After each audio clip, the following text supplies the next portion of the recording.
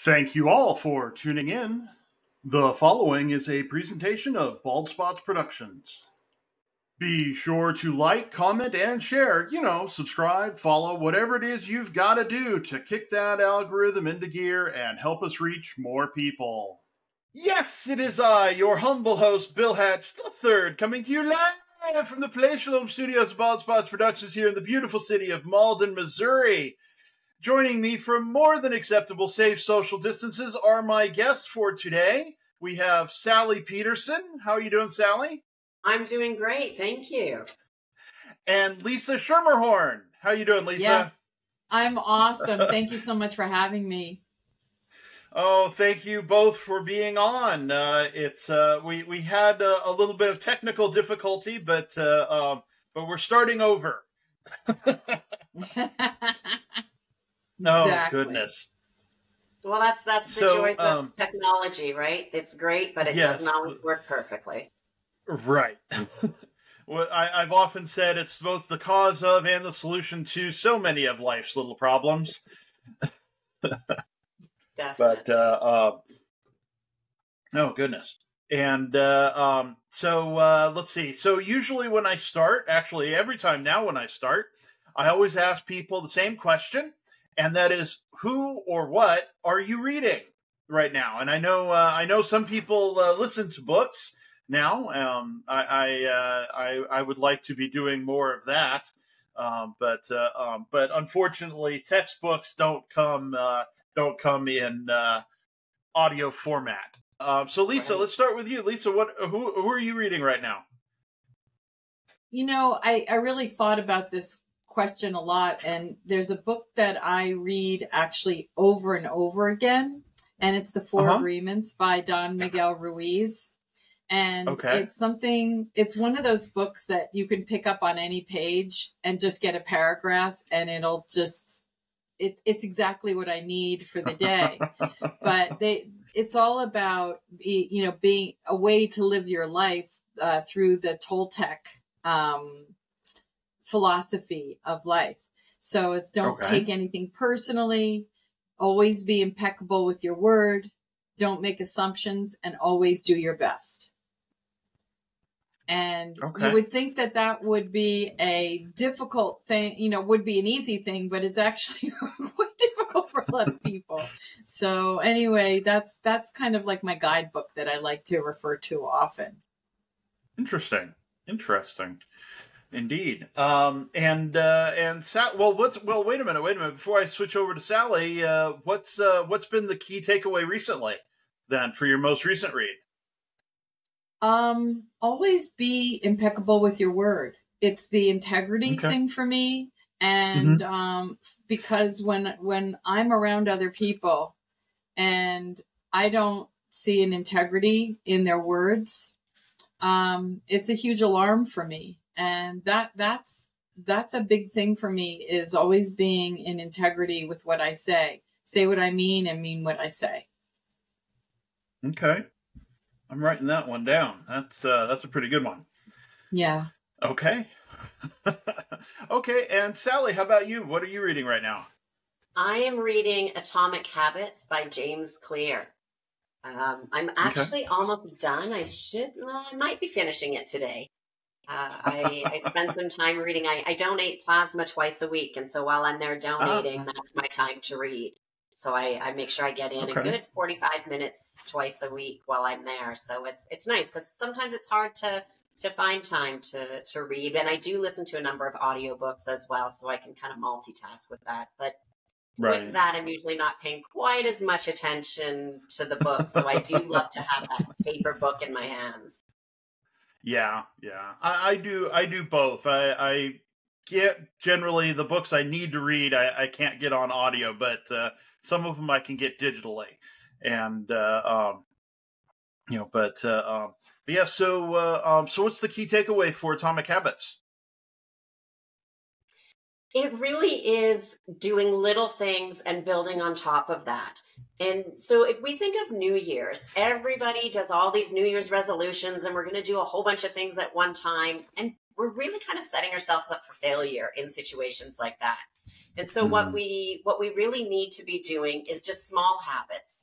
And so when I do one thing, then I'm going to, and then that's that next little habit. So it could be, leaving my book on my pillow in the evening. So when I go to bed, instead of having my phone in my hand, I then have the book because I need to move it off my pillow. So it's easy to open it up and just start by reading a couple of pages. Have the goal of 1 or 2 pages. Most times we end up reading more than that. But it's those little things that we do that then over time become bigger and bigger habits. Right. Yeah, there was I want to say it was a book titled "The Slight Advantage" that talked about about little changes throughout time, and of course everybody likes to say if you change 1% a day, then at the end of the year you'll have changed 365%. The math's a little different than that, but it's actually more than 400%. But when you add up the 1% of 1% and all that, but we'll have to ask my sister. She's the mathematician of the family. I have to do it all out on paper. But yeah, making the slight changes. Right? Everything we do to improve. Mm-hmm. Yeah, and it doesn't take a lot. Or like I always like the old saying, the old question: how do you eat an elephant? And the answer is 1 bite at a time. 1 bite. Yeah. That's right. And that's how you should be tackling your big stuff. I'm of course I flashed the book a little earlier. I'm reading The Emotionally Healthy Leader for a class I'm taking in grad school.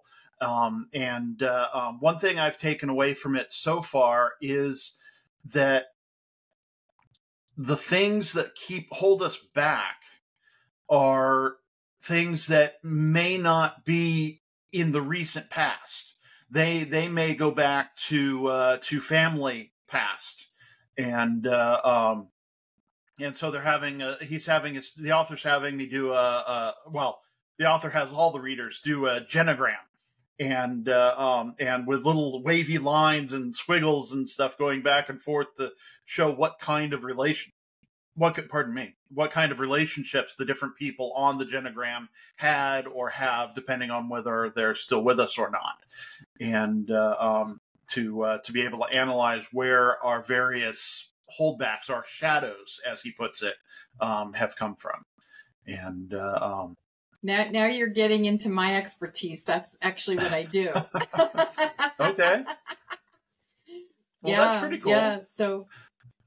Yeah, and okay. I actually not only work with people and in going back and releasing through the unconscious mind, because consciously we don't always have access to those memories, the programs. In my book, "In Every Belief is a Lie," is because our beliefs oftentimes come from our parents, our grandparents, our culture, our religion, all of those things that aren't necessarily ours. And we can actually inherit belief systems. So we can inherit, I've gone back up to 10 generations with people. Wow. Because it can happen through your DNA. So not only do we get these leadership skills and artistic and musical skills that come in through our DNA that we inherit, but we can also inherit a lot of dysfunction. You can carry a belief around money that isn't even yours. Maybe your grandparents survived the depression. And so they had this scarcity mindset that you inherit and you have no reason for it. So it's really fascinating. Okay. That's pretty interesting. Yeah, it has been pretty interesting so far. And finding out, I'm only going back to my grandparents' generation of direct lineage and the siblings. So yeah, it's been interesting going back and learning more about my grandparents' relationship with my aunts on the one side or the uncles on the other, and finding out how they got along and all of those things. It's not necessarily happy, but no. but yeah, it's a lot more basic, I'm sure, than what you normally do with people. But it's definitely interesting. That kind of work is never basic. You never say that. Well, no, it's a lot. It's a lot to break habits. It's a lot to break those patterns in your family. It takes a lot of courage to do that. Yeah. And families aren't easy or basic or always get along. Like, exactly. That's in TV. Yeah, that's for sure. Yeah, only on TV can your problems be taken care of in a half an hour. But yeah. Yeah, I'm having to do that for a class on leadership. That's well, I'm doing research for my book series. I'm writing a book. You all have written books, haven't you? Yes. Everybody's written a book. Actually, let's talk about the books for a minute here. Lisa, what have you written? What have you written lately? So this is my book, In Every Belief is a Lie. And you see fingers crossed are there. That's actually me. It's hard to see there. But if you look at the word belief, lie is in the middle of it. So I take people through my own journey of where I where my beliefs are, because I had a nervous breakdown 25 years ago where I was suicidal. Didn't want to be here anymore. And I was going from therapist to therapist and no one was helping me. And then someone suggested a hypnotist. And I was like, oh, don't they make you quack like a duck?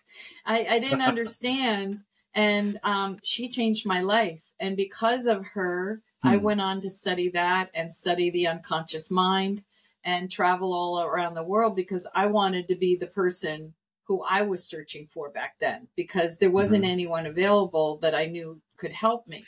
So it's my process of my own stories and techniques that people can do themselves. There's questions at the end of the book, and it really delves into helping people discover where their beliefs came from and how to release and overcome a lot of them that are getting in your way. And I also talk about how people discover their why and their purpose.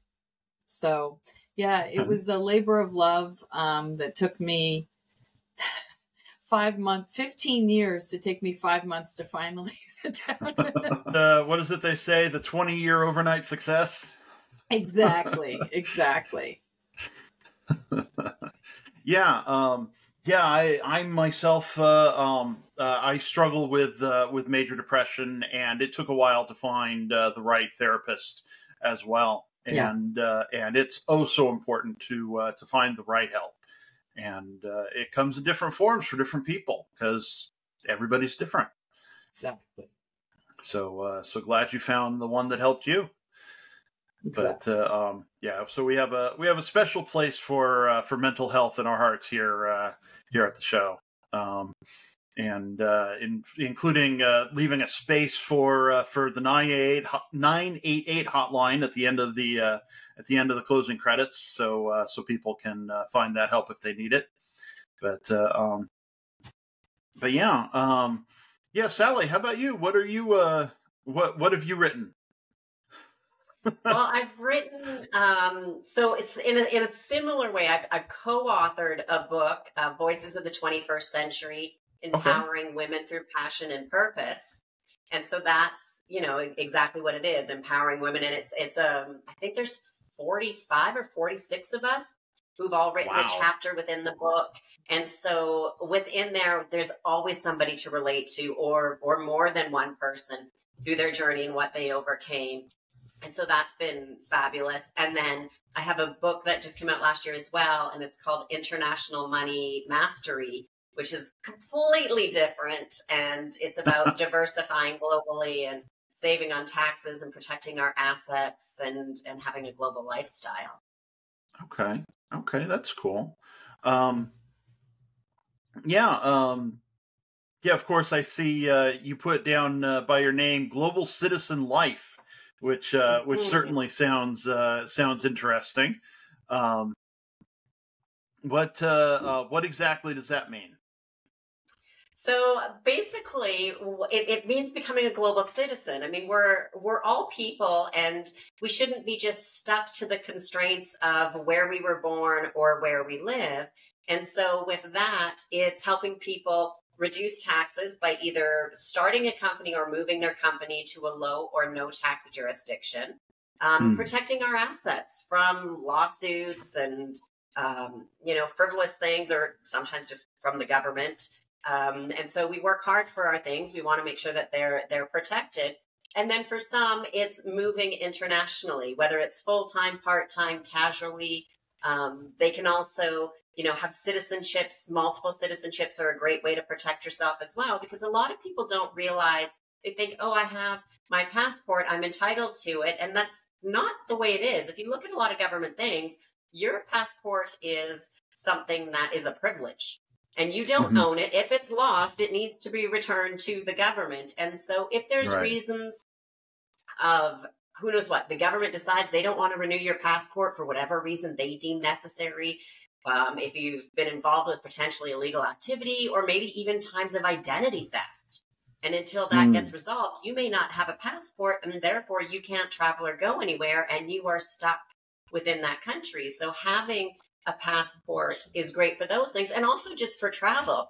You could be like me, I'm from Canada. It's a great passport to have, but it doesn't give me visa-free travel everywhere in the world. And so having another passport also can give me more freedom to travel even more without having to apply for passports to apply for visas and things like that in countries that as a Canadian I would have to apply for. Right. Now, you spend a lot of time overseas. I remember you saying something about being in the Maldives and Spain.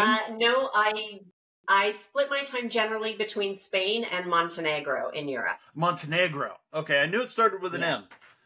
Yeah. What made you choose? Beautiful. I don't know if I'd want to spend too much time there. I think I'd get pretty bored, although it is beautiful. So what made you choose Montenegro and Spain? Well, for me, like, what I love about Spain is I'm in Barcelona, and it's busy, and there's a lot going on, and there's always stuff to do, and there's so many restaurants. I mean, and I love it. But at the same point, after a while, I get tired of it. There's always people, there's always stuff. And I love to get away. I love Montenegro because it's quiet. My place, I'm surrounded by mountains, 10 minutes from the sea, and I love the water. And so for me, I can be in Barcelona for a while. And then once I start to get just tired of all the busyness, the go, I can go to my place in Montenegro. I relax. I see my friends there. I enjoy quiet, enjoy hiking in the mountains and everything. And then when I start to get bored, then I just head back to Spain, see my friends again. And I do travel quite a bit in between those times as well. So for me, it's perfect. I love having that. And ultimately, I would like to have 4 places, 4 different countries, one in each, and live a lifestyle that way. And I know that's not for everybody. Some people just want one, maybe 2 places. And so it's figuring out what is your ideal life? What works for you, and what can we do to help you get that? Because we're never stuck. I always say to people, the only place where you're stuck is in your head. I'm a military brat, so I grew up all over the place, and I was kind of used to every few years moving from place to place. I've been to different places in the Orient, and but I've never been east of the East Coast of the United States. So I have yet to be to Europe. But one of these days, I'll get out there. How about you, Lisa? My dream is to try. Actually, Sally and I had a fascinating conversation when you couldn't get on. I was really actually grateful for the time that I got with her, because I learned so much. Because I remember when I was younger, I met this couple who said that their parents, instead of retiring in one place, they chose a new country, a new city in the world, and would go for 3 or 4 months at a time, just long enough to get to know the place, but not long enough to want to stay. And then they traveled and see, maybe they'd find a place that they'd want to go. So after my divorce 8 years ago, I married someone who hated to travel. I was married to someone for 29 years. So it was like a Jack in the Box. Like I literally exploded. I went to all of these places as soon as we separated. And, the idea is really intriguing to me about the idea of what Sally is doing. It's scary. I've moved a lot, but enough. I know how to make new friends and I'm very resourceful. But the idea of having to learn a new language, getting, all of those things in order, the detail stuff is a little nerve wracking, but at the same time is really exciting. And so I love what Sally offers.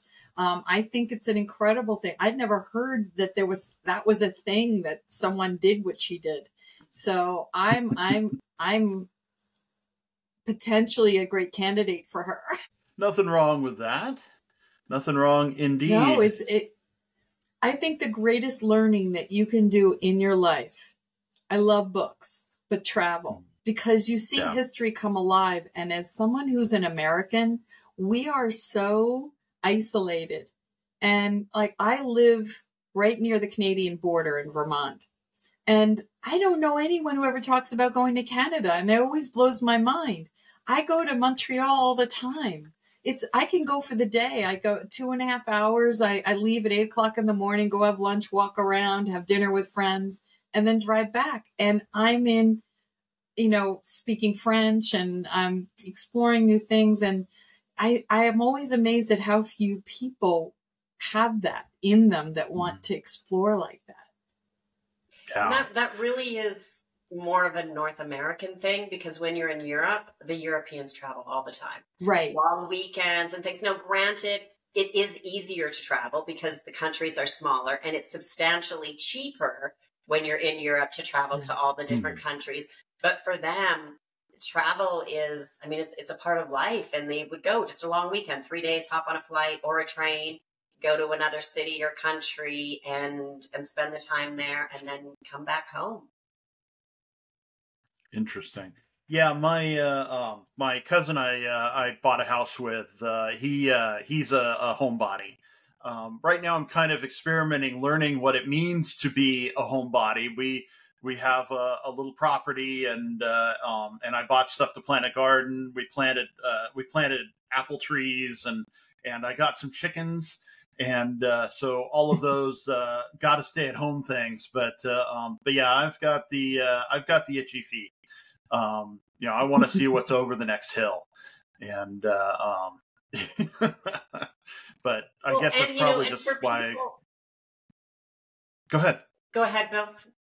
No, I was just going to say it's probably just a lot of how it was when I grew up. But also too, for people who feel a little bit like they're stuck, you have the house, you have the plants, you have the pets, if you have chickens or cats or dogs or things like that. There's also a thing called house and pet sitting. And I'm actually doing that right now at this moment, where I'm staying in a family's home. They have a dog and 2 cats. So I'm taking care of them for a month while they're on vacation in Europe. And I have traveled to many cities, many countries, doing that. And so there's 2 ways to do it. You could either, for the listeners too, they could do it as a way to travel, and you're not paying for a hotel, which becomes very expensive, but also for people who want to travel, but they don't want to put their pets into like a boarding place, or they're worried they don't want to bother their friends or family members to take care of their pets. That there's websites and services out there that people will come and they love it, because it's their chance to see a city perhaps that they haven't been to before, and they love pets. I've been with pets all my life, and I can't have them now because I travel too much, but I still get to enjoy them because I go and I take care of them and I have that time. And sometimes it's just for a week. Sometimes occasionally it'll be a few days, and not as much for a month long. Those ones aren't as often, but it's a great way not only for people to travel to get to places, but also for people who have pets and that family life and home and responsibilities and things, but they can still get away and their home's being taken care of and their pets are being taken care of. It's interesting you talk about that, because one of my close friends who's a Montrealer got tired of the overhead of her home. She'd owned it for years, but the expense of everything and maintaining her home, she had a brownstone, and she's like, I'm done. And she literally sold everything, like everything. Wow. I kept 2 of her things because I was like, you can't get rid of these. I'm going to just hold them for you. So, and she does that. She just sits. She does the animal sitting, and she's all over the place. She never knows. She had a 3-month gig for the winter because these people were traveling, but she has 2 suitcases, one for her winter clothes and one for her summer clothes. And she's like, I've never felt so free. She has no overhead. So anything she makes, she just puts in the bank. And wow. There's a freedom there that she said has just been extraordinary. I bet. But she was working like insane, 15 hours a day, 12, 15. It was crazy to maintain everything. So yeah, there's something really good to be, nice to be said about that, Sally. Yeah, absolutely. I get the chance to kind of travel remotely through the podcast. I've had guests from Finland and Israel and South America and just all over the place. Quite a few from Canada, and it's interesting to get to meet people that way. But it's not quite the same as going somewhere.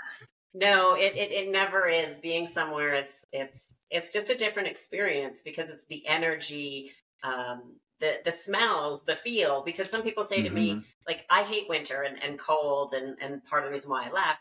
And I've talked to people from other countries and they say, but what does minus 40 degrees Celsius feel like?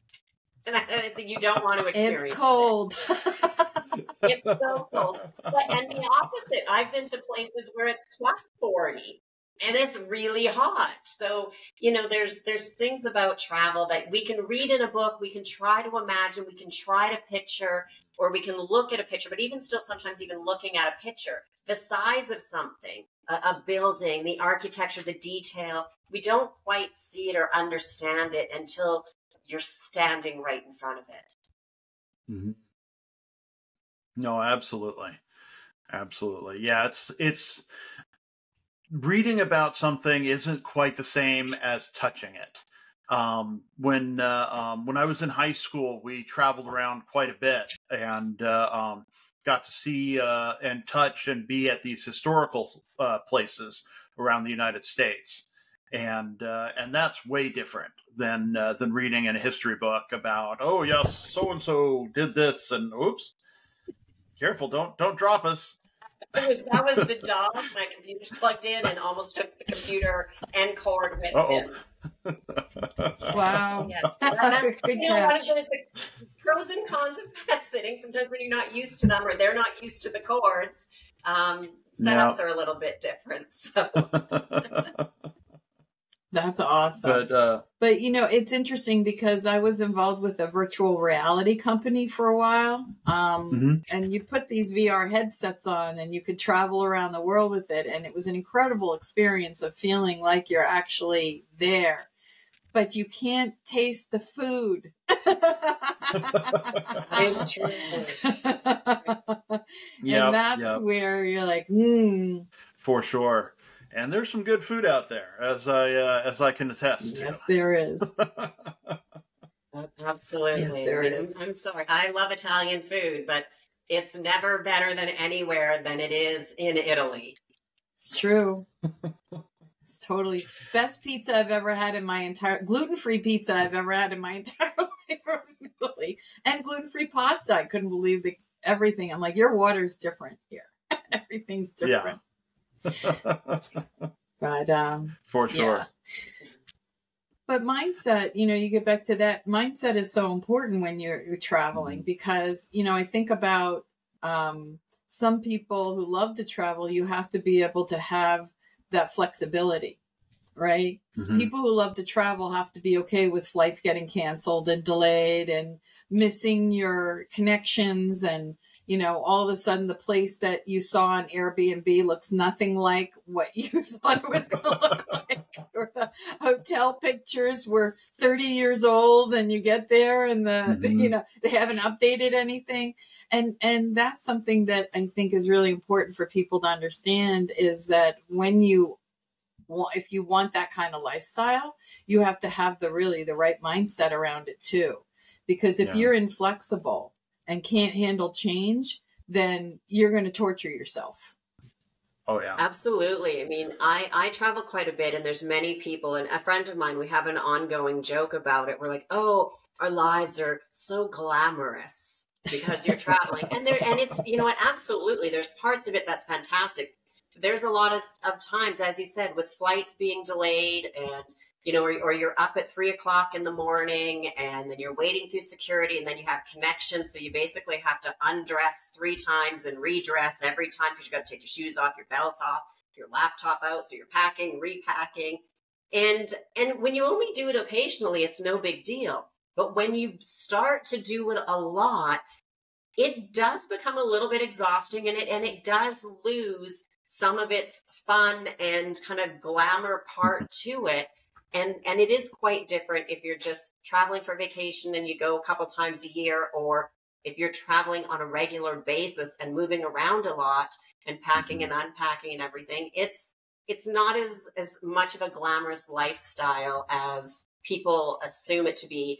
And of course, with social media, a lot of times we just see the good things, right? We don't feel or experience that exhaustion, that sitting on a 12-hour, 14-hour flight to then have to get on another flight. And you do have to have the right mindset for it, for sure. And just be prepared. You have to be flexible, really, just to kind of, I always say you got to go with the flow. I'm supposed to arrive at this time. If all thing works out, I will get there. But there's times where I haven't shown up to the next day, because especially over the long haul flights from going from Canada to Europe or places with weather and delays, that there's cancellations. And I remember it was a couple of years ago, I was leaving Canada, and the day I was leaving, it was minus 44 degrees Celsius and storms across Canada. I was at the airport at 7 a.m. and my flight was delayed. They put me on a different flight, so it didn't even end up being the same route. And I think I left at 11 p.m. So it spent all day at the airport. And then, it was on a totally different route. So I had three planes to catch with a different route. Got back home much later than planned. I think I ended up even staying within there a night,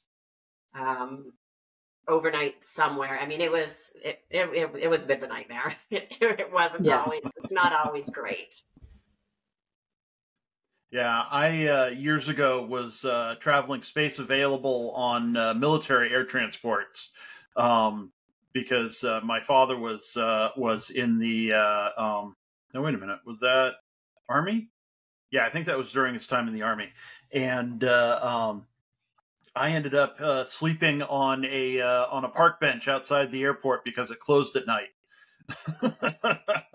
And they didn't have a space available for me on a flight. So, but thankfully it was in Okinawa, Japan, and so it was kind of warm out. So so no negative 40 degrees weather. Well, that's good. Yeah. But it was funny. This of course was way before a lot of the before any of the TSA stuff. But I remember when I went into Japan, they drove us off the military base and off to a check station that they had just off the base, and the Japanese inspector took my bag, and in every compartment that I had in this one bag, he would ask me if that was where I kept my drugs. He'd open up a bag. Is this where you keep your drugs? And I'm like, I don't have any drugs. And then he found a big bag of peanut M&Ms, and he had no idea what they were. He's like, what are these? Are these drugs? Like, no, they're candy. I was leaving Egypt, and when I was in Egypt, I was trying so hard to find something for my son, because everything in the markets are jewelry and silver and all these kind of really cool things. But for my son, 20 something, I couldn't find. And then I found this knife, and it was like an old, like Hodge knife. It was curved and it had a sheath on it, and it was all embossed, and it was really cool. So I asked the tour guide, can I bring this back? And they said, as long as it's in your checked luggage, it's fine. So I bought it and I put it in my luggage. And in order to go in the airport, they x-ray you everywhere you go, just for security in Egypt. Mm-hmm. So going in, it showed up. So they pull mine out in the entryway where everyone is, and my tour group too. And the security guard opens up my bag, and then he's poking around with the butt of his rifle. And he lifts his rifle up, and there's hanging a pair of my underpants hanging from the butt of his rifle. And he doesn't know it. So he's looking the other way and he's talking, and my underpants are hanging from his rifle. Oh, no. It's like, excuse me. And he looked over. I'm like, can I get those? And he's like, yes. So they put my bag on double secret probation and taped it up and said it might be, might have some issues at JFK Airport, which it didn't. They were fine with it. And I got it home to my son. Yeah, that was fun. Yeah, I haven't had anything quite that embarrassing happen. Wow. That's a great story to tell, though. It is. Very embarrassing at the time, I'm sure. Absolutely. But, that's what travel isn't always glamorous. Nope. Exactly. And I survived. But you know what? That's the story of life when I think about resilience. Mm-hmm. It's like the happiest people are really resilient and they go with the flow. And I was just with a client this morning who was like very rigid and very about control and worried about what other people think. And I thought, she can't find happiness because happiness is always outside of her, looking for what other people think. And I just thought, what a tragic way to go through life, because, stuff happens in everything. I mean, Greece, we were trying to get to Mykonos and we had to go through the Athens airport. And what do you know?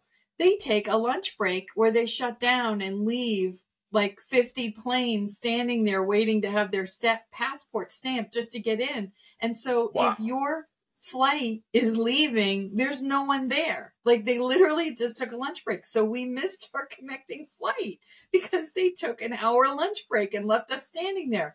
You have to be able to do that in life. You have to just shrug it off, laugh, and just deal with things. Because if you let all that stuff get to you, it just sucks the joy. I just laugh at all of this stuff now as much as I can. I mean, are there times where it's really trying and I'm struggling in life? Yes, of course. And you have to deal with it. But I just love the idea of just laughing and just, oh, wow, look at that. Look what just happened. Now we have no place now we're going to have to stay in a hotel tonight in Athens. And then you look at it as an opportunity. So now I can go and spend some time and do something else. I don't know. Something that it wasn't normally planned. Yeah. Well, you never know what's going to happen. Life is what happens when you don't have a plan. Exactly. Or when you do. Sometimes when you do have a plan, I was saying, like, when you make a plan, life happens. It gets in the way. I like to try to say it's more of a guideline.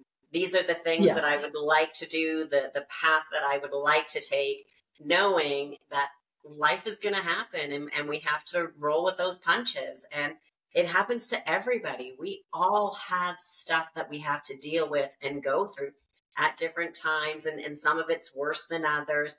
But as the saying goes, this too shall pass. But that's for the good times too, right? We get through those tough times and then we're having a great time. And then all of a sudden, sometimes out of nowhere, we get hit with something and it knocks us down or takes the wind away or whatever it may be. And again, it's like, okay, gotta go through this.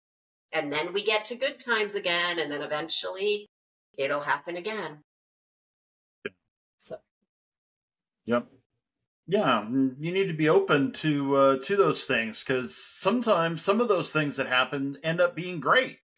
It's a nice little detour that you weren't expecting something wonderful to happen, or to meet somebody nice, and all sorts of things like that. Kind of like. Oh. No, go ahead, No, I was going to say, it's kind of like it's okay. It's kind of like the show. When I first got involved in radio, I wasn't thinking this, and I've met some wonderful people doing this, and it's been great. I was going to say, it's like, if you've seen that movie, I think it was called Sliding Doors, and I think it was Gwyneth Paltrow that was in it, and it at the kind of the beginning of the movie, it was when she was going to take the train, and in one scene she gets on the train and makes it home and discovers her husband was having an affair and how her life went. But the other was she missed that train. And then I think she got mugged or something, ended up in the hospital just briefly, didn't find out about, and how her life was two separate ways determining by if she made that train. And I think sometimes too, when I literally miss a train, sometimes if I'm in Europe and I miss the train, and I know there's another one coming, or I'm trying to get somewhere and I'm hitting every single red light if I'm driving or something, I just think I'm not supposed to be there yet, or I'm not supposed to.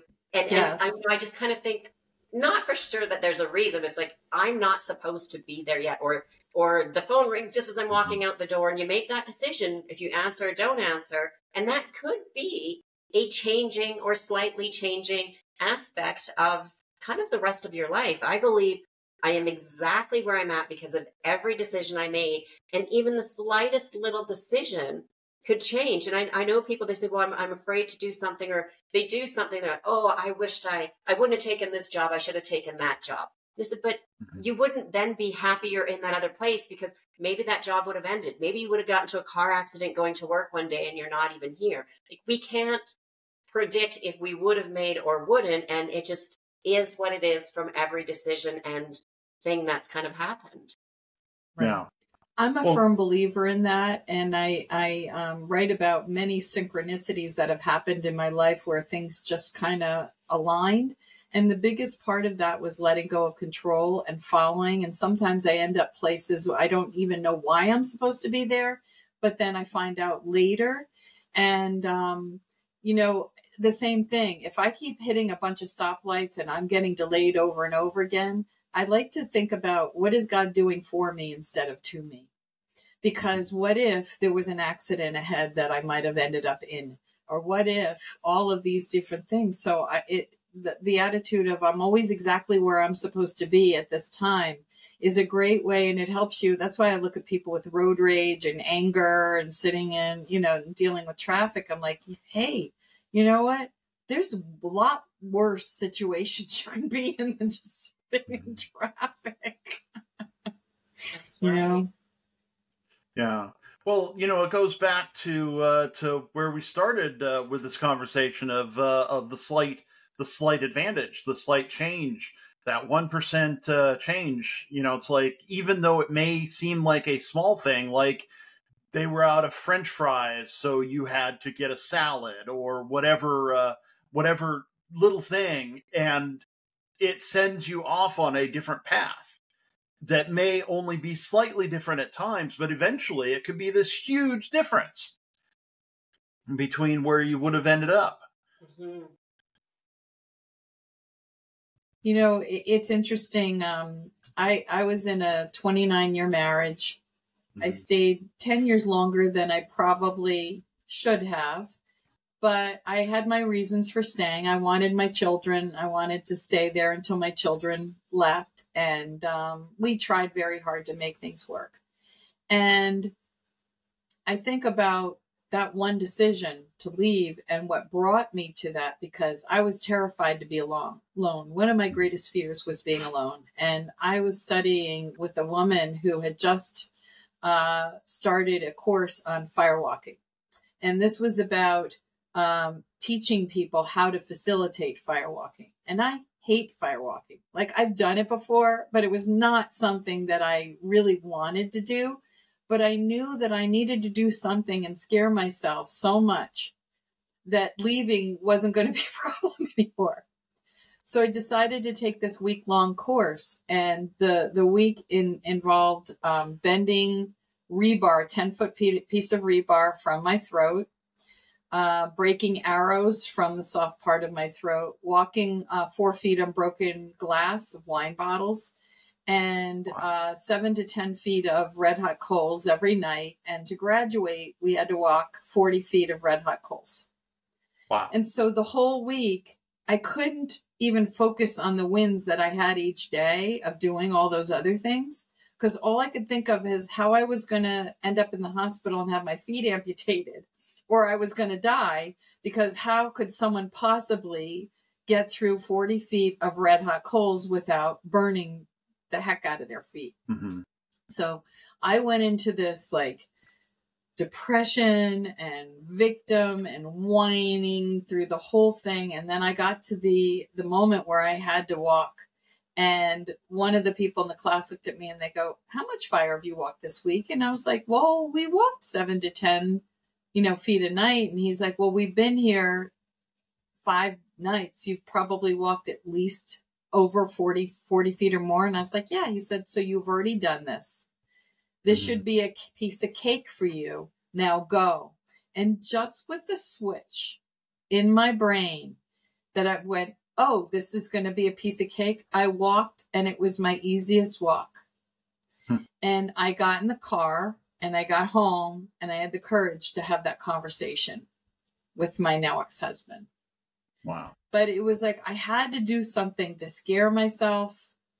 I had to do something to put myself completely out of my comfort zone. And I think, Sally, that's kind of what you do with people, is helping them get out of their comfort zone, getting them to a place that, if I could just get out of that fear, and you hold people's hands to do something that they've never done before. And then I always find it's the fear of the fear. It's not because once you get there, it's like, "Oh my God, I wish I had done this 10 years ago." Right? So how much of what you do is really psychology of holding people's hands and letting them know that everything's going to be okay? Yeah, a lot of it is. It's, our brain is there. Like, we're more advanced than our brain is. Like, we're smart, but I mean that because our brain, if we go back a couple hundred years, our brain is to protect us, right? It protect us from dying, to protect us from getting hurt, to protect us from all of these things. And unfortunately, that's where our brain still is today, which, I mean, to a certain degree, we need it. We need to do smarter things, and we need to protect ourselves and keep ourselves safe. But it also hinders us in so many ways, because there are many things to do. And it always goes to, like, the moving abroad, let's say, and says, what if it's a bad area? What if I get hurt? What if it doesn't work out? What if I hate it? Instead of saying, what if I meet amazing people? What if I get a new hobby that I didn't even know that I liked and I enjoy? What if I get healthier? What if all of a sudden I'm walking more and I eat better? What if I love life way more? And that's usually what happens. People end up enjoying it a lot more. And then they, as you said, Lisa, most times I hear often, "I wished I would have done this sooner." And I so admire you, because you do this as a single woman, right? Yes. And so there's this fear of, is it dangerous? And in our conversation, you talked about that you were like, "No, it's actually not dangerous at all," that you don't even recall ever having it, as long, you have to be smart. You have to be aware, right? Right. I mean, there's just like there's dangerous places in the US. There's dangerous places in Canada, and I use the word dangerous, but it could be a place that you're just not comfortable with, or maybe you shouldn't be in at night or by yourself. And that's everywhere in the world. But every country and cities and places too have wonderful, great places and amazing people and good things as well. And we have to have some of that common sense. Be aware of your surroundings, where you're going, what are you doing? Because we can always put ourselves into an unsafe situation, and we can always keep ourselves in safe situations as well. Yeah. But growth happens where you're uncomfortable. So you have to get out of your comfort zone, and to grow, to become more than what you are now. And so need to do more of need to do some more risk taking. No, it is. And I think about, when you think about that movie, Sliding Doors, the difference of what I've done in my life by making that decision to leave versus the fear of staying. And he's a very good man. I had a wonderful time. We had an incredible life and raised 2 children together. I'm so grateful. I never want to disparage him. But we grew apart, and there was a part of me that was dying that needed something, and I was terrified to have that courage to go. But when you get over that fear and you take that on, there's so much adventure, so much to learn. We live on a globe that is so magnificent. We have so many beautiful places in the world, and language and food and music. Just go to New Orleans and spend a couple days between the art, the music, the food, and everything. Just being surrounded by, all of that is incredible. And I hope more and more people, at least getting out of this conversation, see the value in getting out of your comfort zone and traveling and really pushing yourself to be, just out of that little comfort zone and just give it a shot. Almost as going very back to the beginning of our conversation with me reading the book Atomic Habits, and it's little steps. So if you haven't traveled, leave your city. If you've done that, leave the state or the province that you're in. If you're done that, maybe leave and go a little bit further. Or for some people, which I know is very, very scary, go have dinner at a restaurant by yourself. I remember one time I was out, and I was in Ireland, and I was at a pub. I can't remember the name of it. Really popular pub though. And I'm listening to the music, and there's lots of different live music things going on in various rooms. And I'm just standing by the wall listening. And this girl comes up to me. She's, "Are you here alone?" And I said, "Yeah, I am."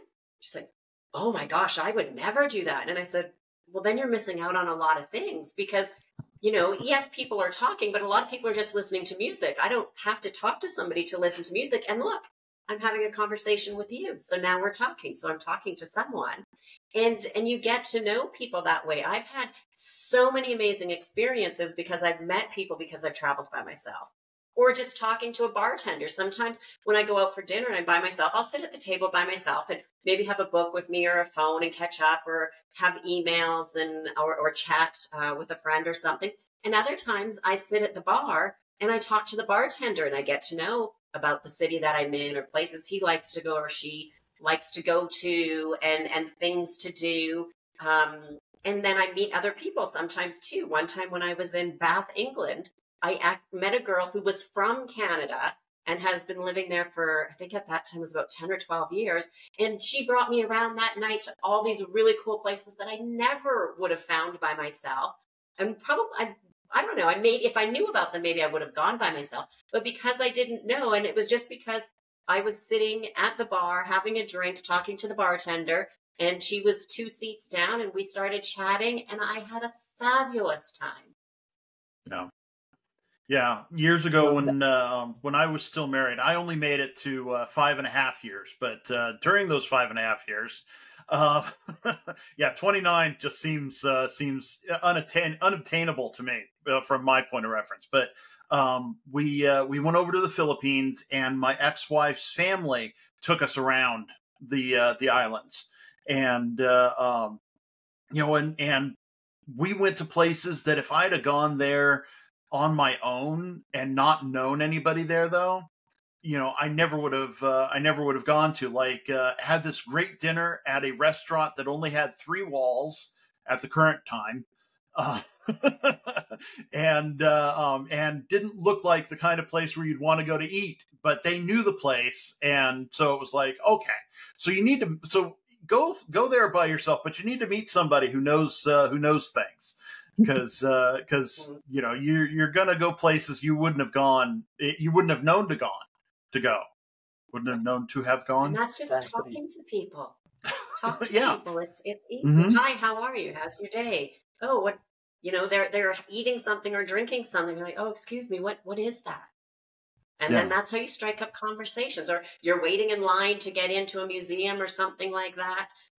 You know, there's so many ways that you can easily just start a conversation and find out where they're from, and if they're local or something, where to go. Or if they're not, where have you been? What did you like? Yeah. Yeah, and the other direction goes true as well. The other couple weeks ago, we had the eclipse here, and you know, we had totality here, and tons of people from all over the place had come around, and my parents, going to one of their regular haunts for breakfast, met these two girls who had come out from, I think it was Oregon.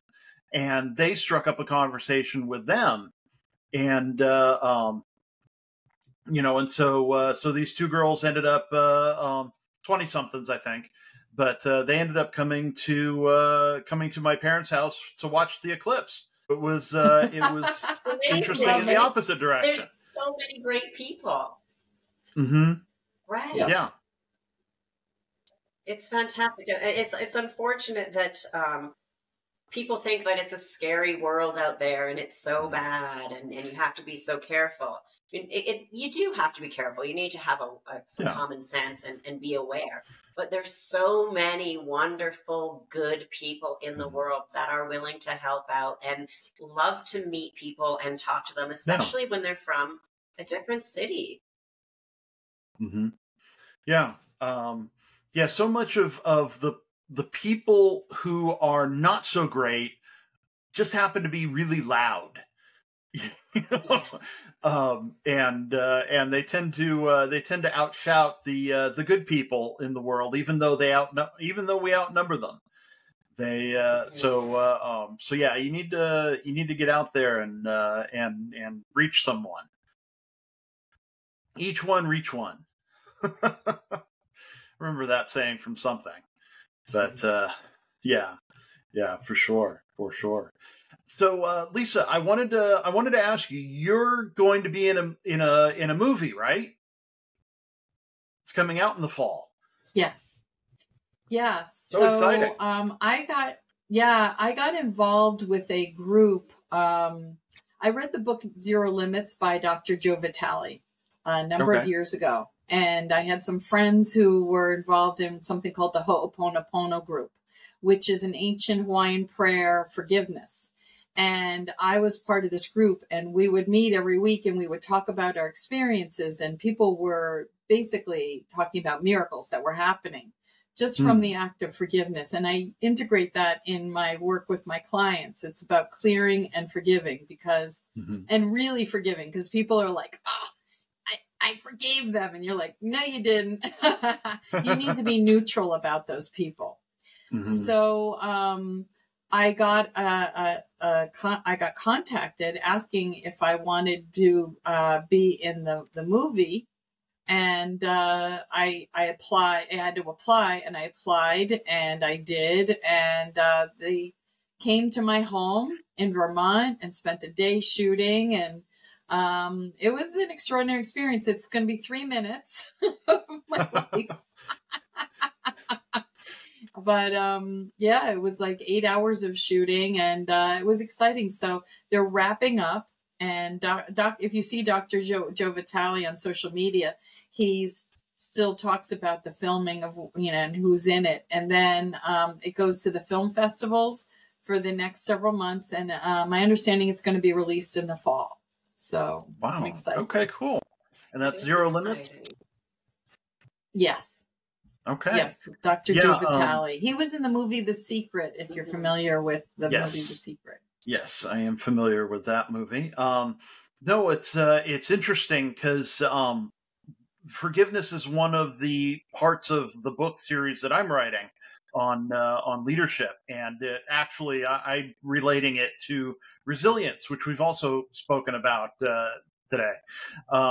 But yeah, it's interesting how all of that can tie together. And forgiveness is not about the other person, and most people think it is. They get that wrong impression of that. Oh yeah, I'm forgiving them so they can have a better. No, it's not for them to have a better life. They don't care anymore. It's for you, so you can have a better life, because they're taking up valuable real estate in that brain of yours. And yeah, exactly. Mm-hmm. Yep.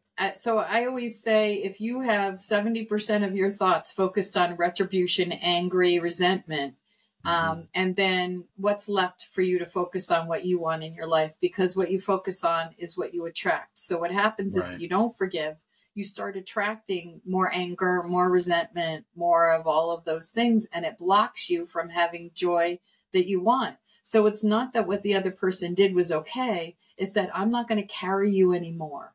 I'm going to let you go.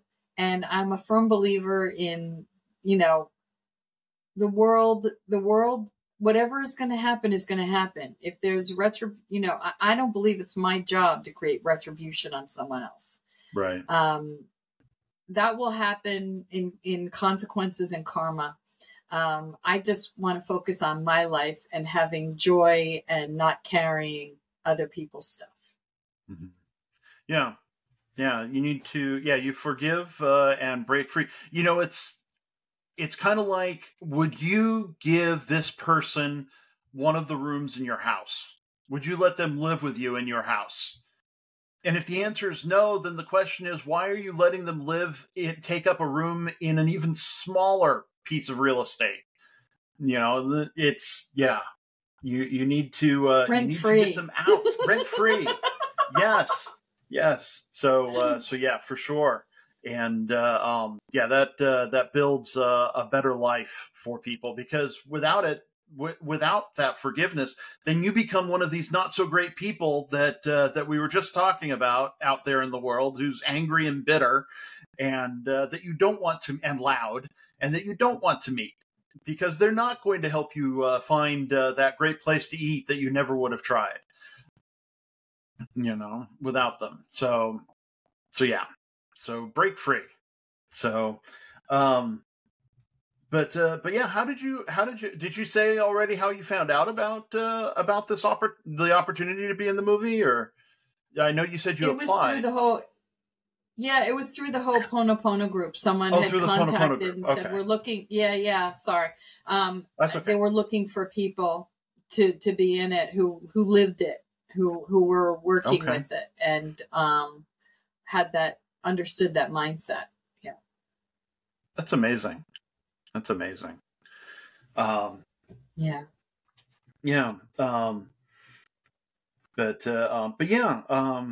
Forgiveness, leads to miracles. It really does. So that's awesome. Well, we've been going at this for about an hour, and usually that's when things start to wind down. People start to have more quiet time than not, and while that may be great for personal growth, that's not great for podcasting. So I'll ask you both, you fine ladies, if you have any final words for the nice people. Any last words to say? Either one of you. Okay. Or I can go ahead. You looked like you were going to say something, and I didn't want to interrupt.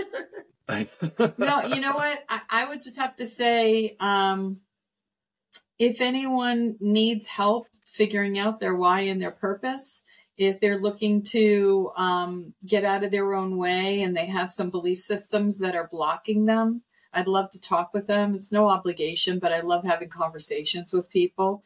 And, one of the things we didn't get into is that I help people discover their why. So it's a 10-minute assessment that people take, and it's based on the Simon Sinek's start with why, and they learn their why, their how, and their what, which helps them figure out their purpose. And it's something I'm really passionate about. And so if anyone wants to know more, you can Get me on my website, lisamindset.com, or lisaschermerhorncoaching.com. Goes to the same place. It's just Schermerhorn's a nightmare to spell. Yeah, my ex-wife had a long last name too. She said that was part of why she married me, because my name was so short. Have it shorter. That's great. Similar for me, if people are, interested in moving abroad, global diversification, reducing taxes, asset protection, my website is globalcitizenlife.org, O-R-G. And we just help people to help them to live their best life. And that is very different for each person. And I have a saying that I'm really kind of living by a lot right now is, we all will die. The question is, will you really live? That's a good question for anybody to ask. And just so, everybody, if you look back at the description, you'll see that the links to Sally's and Lisa's websites are there, so you can find them easily and interact with them on your own time. And I hope we've given everyone a glimpse into the minds of my wonderful guests. And so everybody, be safe out there. Wash your hands and stay tuned for the ending credits. Thank you all for tuning in. This has been a presentation of Bald Spots Productions. I'd like to thank our producer, my beloved mother, Eileen Hatch. I'd especially like to thank our associate producer, Paul Hernandez III, for his contribution to the shows this month. Follow his financial channel, HDZ Financial, on Facebook, YouTube, and Instagram to stay on top of the latest financial news and improve your financial literacy. I, of course, am your humble host. I'd also like to thank my special guests, Sally Pederson and Lisa Schermerhorn. Support the show if you feel so led over on patreon.com. We're known as Bald Spots Pro. Don't you dare miss YWL Online. You can find us on Facebook, YouTube, and wherever fine podcasts are offered. Be sure to tune in next time when my special guest will be Chinara Crumpton, a best-selling author on parenting and founder of Blue Parenting, who is concerned about the effect of the digital world on children, and Amanda Quick, the best-selling author of The Sex Trafficker's Wife, a TEDx speaker and trauma advocate who uses the power of stories to change the world. Be sure to like, comment, and share. Subscribe, follow, whatever it is you've got to do to kick that algorithm into gear and help us reach more people. If you or someone you know needs support now, call or text 988 or chat 988lifeline.org. That is the suicide and crisis lifeline here in the United States.